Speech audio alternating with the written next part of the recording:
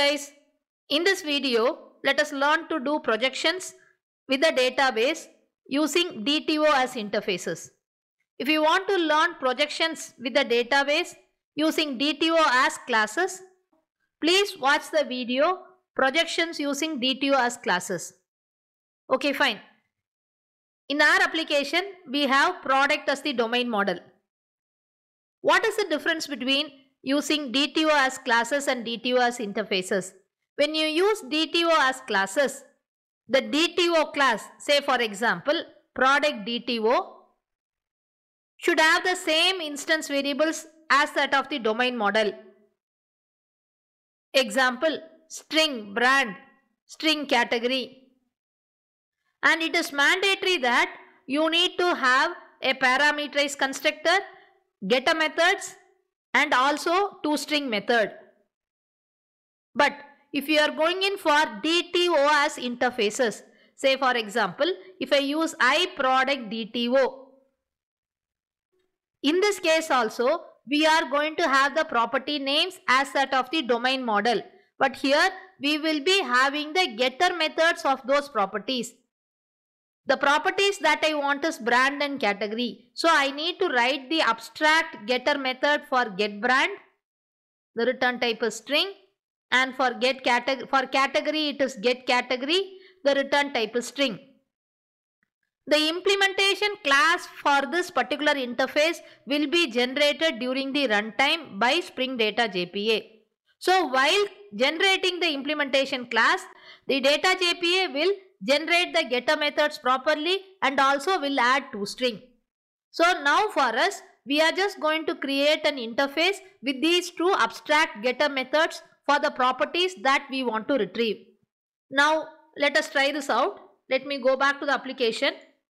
Let me open the repository.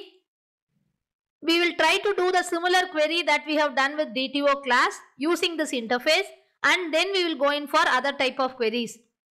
So, the SQL query that I want is select category and brand from product where product name equal to question mark. Okay, for this let me create the DTO interface. In the model package, right click, new interface. Let me give the interface name iBrand DTO. I am trying to retrieve the brand and category when the product name is given. Click finish. So this is projection using interfaces. This interface should have getter methods for the properties pointing to the corresponding columns. The implementation for this class will be created by Spring Data JPA during the runtime. Now let me add the getter methods for the properties that we have added in product repository. It is category and brand. String getBrand, string getCategory. Save this.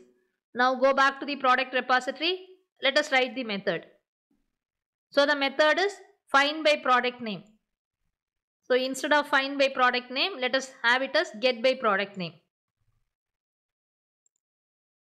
The return type is iBrand DTO. Okay. Let us copy the method and add it in the service interface. Implement it in the service IMPL.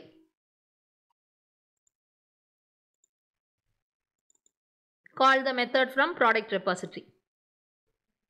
Get by product name by passing the product name. Now let me call the method from the main class. Product service dot get by product name. Let me give a product name. I will check the table. Let me select laptop.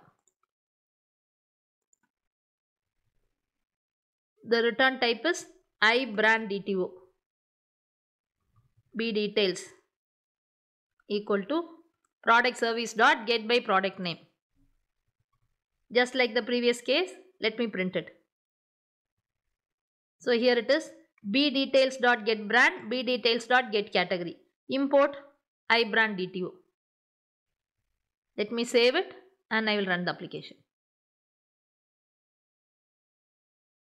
So here I have got the output. Brand is Dell, category is gadgets. Let us cross check. Select category, brand from product, where product name equal to laptop. Yeah, here you can see that both are same. Now let us try one more method. Let me go to the repository. Let us move on to the next query. Select the product name and brand which belongs to a particular category. So the SQL query is select brand, product name from product where category equal to question mark 1. Right? So for this, let us create the DTO interface. Select the model package, right click new interface. Let me give I product DTO and click finish. So here, let us add the getter methods. Get brand, string, get product name. Now, let us go back to the product repository, add the method. So the method is find by category. Pass category as parameter. When I give this particular query, select brand, product name from product where category equal to question mark 1, I will be getting more than one product. So the return type will be a list of I product DTO. Let us check this query in the command line also, where category equal to gadgets. So here I have got it, brand and product name. So based on that, let us have the return type as list of I product DTO.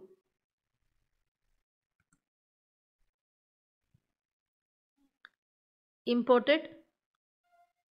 Let us copy this query to the service interface. These two methods use DTO as interfaces.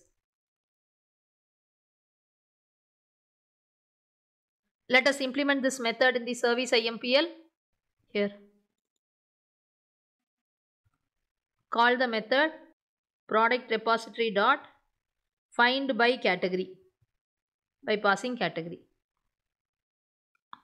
Save it, go to the main class. Let us try calling the method product service dot find by category by passing the category as gadgets dot for each. Here it is taking I product DTO. So let me give the name as product DTO. Arrow, method body.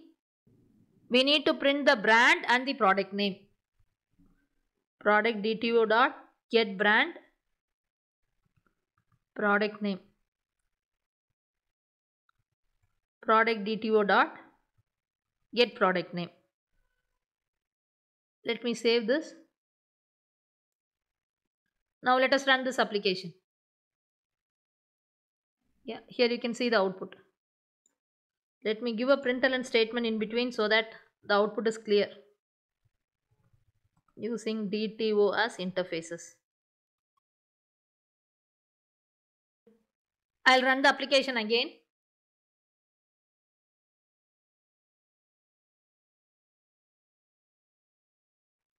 So this is my output. You can cross check the output from MySQL command line. So this is how you perform projections using DTO as interfaces. That's it. Thank you.